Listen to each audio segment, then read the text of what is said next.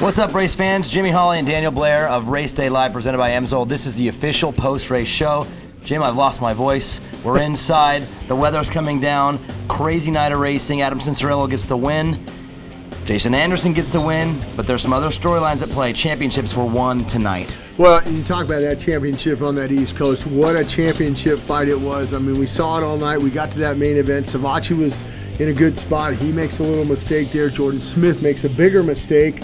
And the biggest mistake of all, Osborne going down in that first turn and having to come back, and everybody was watching. Adam Cincerillo was gone. The West Coast champion, Justin Hill, in that second spot. He was secure there. Aaron Plessinger coming through the pack. He finishes up third, but all eyes, that last 5 minutes of that race, we're watching the number 16, seeing if he's going to catch the number 17, and he did catch him. And it was not quite the last corner, but it was the corner before, and that was the championship.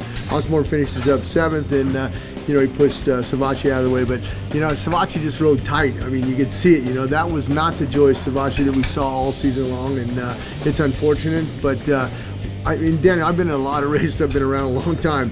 I have not seen a guy that wanted it more. And we talked about on the show who wants it more. Well, Osborne wanted it just a little bit more than everybody else tonight. And he is the champion, and in the 450 division, Jason Anderson is the big winner on the night. But of course, Ryan Dungey, Eli Tomac, all eyes were on them as well. They were both out front. A little bit of strategic racing going on with Eli. They went back and forth. They went back and forth all the way to the very last lap. Ryan Dungey wins the championship. Well, he does, and Anderson gets that win that eluded him. He's had podiums before, and he said, you know, look, I want to try to get a win here in 2017. He gets that win because that last corner, you know, Dungey passed him, goes over the turtle, left the door. I'm thinking, why are you leaving the door? You know what Eli's going to do. He goes up and tries to block. Anderson says, hey, thanks very much. I'm going to square back down underneath.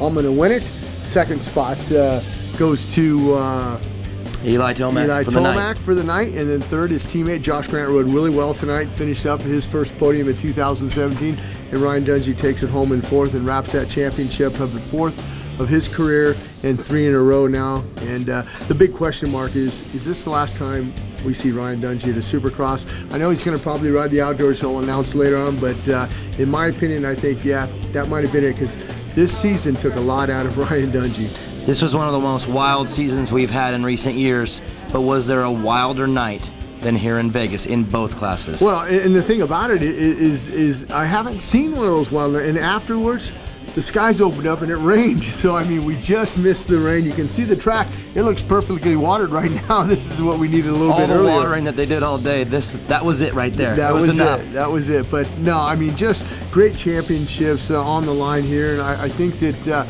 you know, we saw that, you know, hey, Supercross is in a good spot going into 2018. That's for sure. Well, for Jimmy Holley and Daniel Blair, this is Race Day Live, presented by AMSOIL, the official post-race show in 2017. It's over.